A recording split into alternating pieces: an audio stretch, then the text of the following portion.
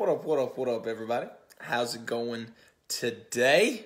It is May 6th, and I just want to send out a huge shout out to all of our team and last night for everybody who came out and was able to watch online for our Discover night. Now, I want to put this in here because I truly feel like it was so powerful last night that if you are looking for a way to jumpstart you and to find a place for you to become planted for God's calling on your life, whatever it is that He's called you to do, and to find out what you are equipped to do, go back to last night's live stream called Discover Night and check it out. Check it out. It was so much fun. I had a grand old time, and I truly believe it'll be a blessing for you. And so we have been this week, starting on Tuesday with Sean, going through the redemptive names of God found in the Old Testament. What's up, Eugene, Carrie, TJ? Good to see you guys all on here, and everybody else who's watching. And today I decided that I wanted to walk through Jehovah Shalom. So Jehovah is another way for the name of God. Yahweh, YHWH, is what is written. I am Yahweh, your God. We add the A and the W in between, add the vowels so you can pronounce it. But when you read the scripture, it is literally like in the normal translation, not the modern day translations. It's literally just YHWH. And it's supposed to be unpronounceable to basically show you, hey, God is so awesome, we cannot fathom Him with our little brains. And so even the Apostle Paul said it this way. He's just like, I met a man, which he was talking about himself, who went up into the third heaven, and he saw things so amazing he could not express them in words. And so the attributes of God are so phenomenal. Hey, Jane, how we doing? They are so out of this world. Miranda, how we doing? And we could literally get lost in them. And today I want to talk about Jehovah Shalom, which means the Lord, my peace. Now, how many of us need a little bit of peace? We feel overwhelmed financially. We could feel overwhelmed in our security. Like we don't have any security. We feel overwhelmed by responsibility. We feel overwhelmed by not being or thinking that we're enough. We feel overwhelmed by the demands that life puts on us as a mom, as a dad, as a husband, as a wife, as a leader, as a follower, whatever it may be. Like you have so many things in your life that are pulling from you, and what they're trying to do is rob you of that peace, rob you of the joy that God has for you. And today I wanted to talk about the instance in Judges chapter 6 where we find a character, if I can get this sitting right, a character in the Old Testament by the name of Gideon. And if you know Gideon, you know where I'm going with this thing, because Gideon was an amazing character, because Gideon was the least of the least of the least of the least in his eyes. In Judges chapter 6, it starts out by saying that Israel had walked away from God again. They had started sinning. They had started not worshiping Him anymore. And so God handed them over to the Midianites and the Philistines because of their apostate mindset. Is they followed God when they needed something, but when everything was all good on the outside and on the inside, they walked away from Him. Which that is basically the same pattern that many of us find ourselves into. I've been pastor for 7 years. I've seen it. People come to church crying because they need help, but then the minute they get help, they walk away. They come to church, get the answer that they're looking for, and the minute that they get what they're looking for, they walk away. And so that was the heart of Israel. That's the heart of people in general. We'll go to people because people will give us what we need. They'll give us the peace and the assurance that we need, then we walk away. And we wonder why we don't have any peace is because we walk away from the very thing that gave us peace. And so Gideon was basically hiding. He was hiding and he was pressing wine. And he was hiding from the Midianites, the armies. Because what they would do is they would come in, they would ransack, they would steal all of the goods of Israel and leave them ransacked and burn down their houses. And so they were scared of the Midianites coming into the camp. And so he was hiding in a cistern. And in the cistern, he was pressing out wine. He was in a place that you weren't supposed to press out wine, hiding to press out wine. And then he had an encounter with God. He had this angel appear to him, which was Jesus and Christ incarnate. And the angel, Jesus, comes up to him and says, "Hey, mighty man of valor." And Gideon says, no, you got this wrong. You got the wrong guy. I'm the only one here, but you come to the wrong place.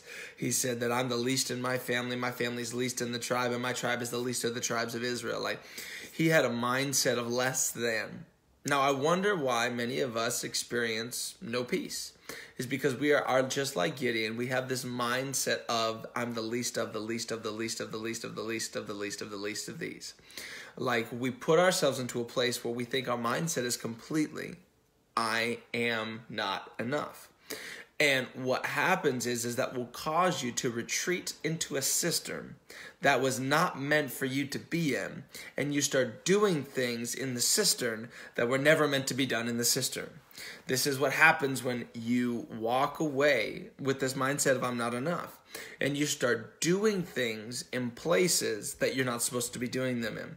You start going to bars when the God doesn't want you to be there. You start going to houses when God doesn't want you to be there because you've lost your peace. You'll try to find peace within the next person who will text you back on Tinder.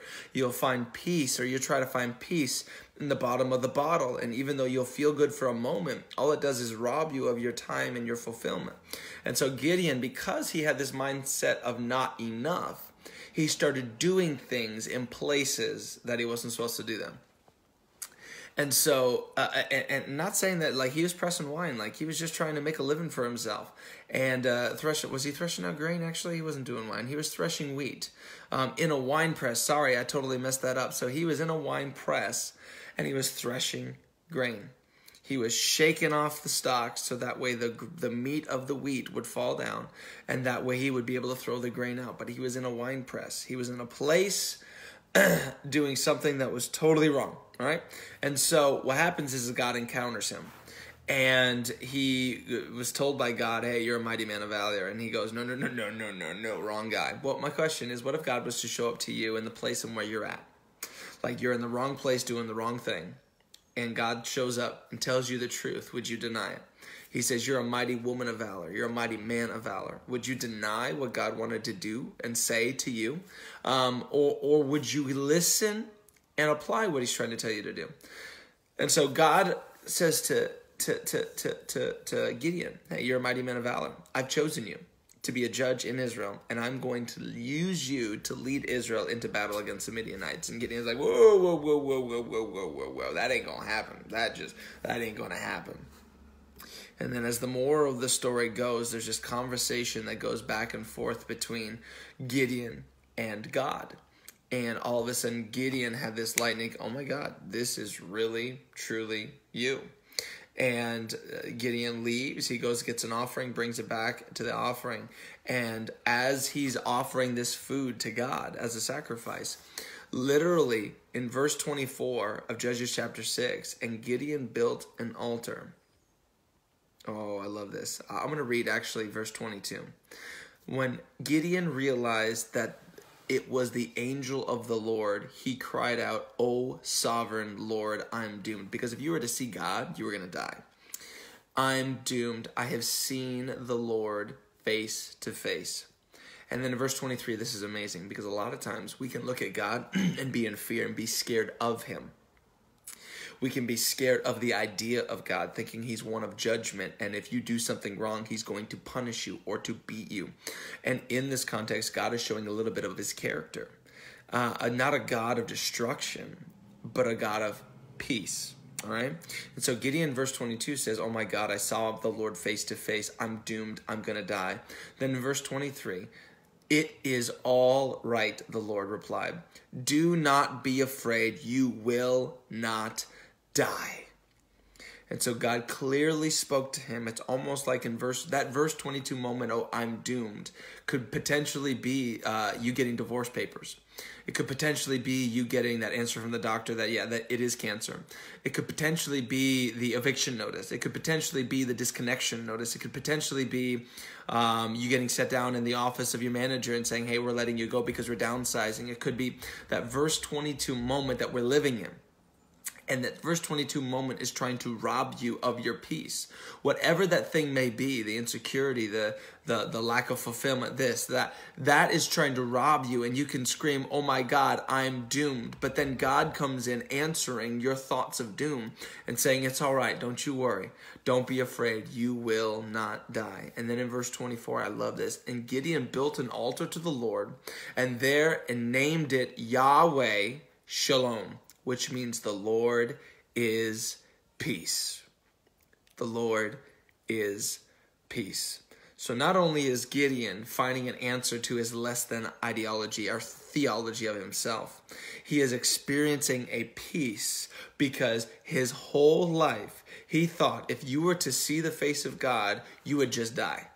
But now that he's face to face with the Lord, and now that he's face to face with his enemies, he now has experienced the peace to know that I came face to face with God and I did not die. So guess what? I can come face to face with my enemies and duke it out and I will not die.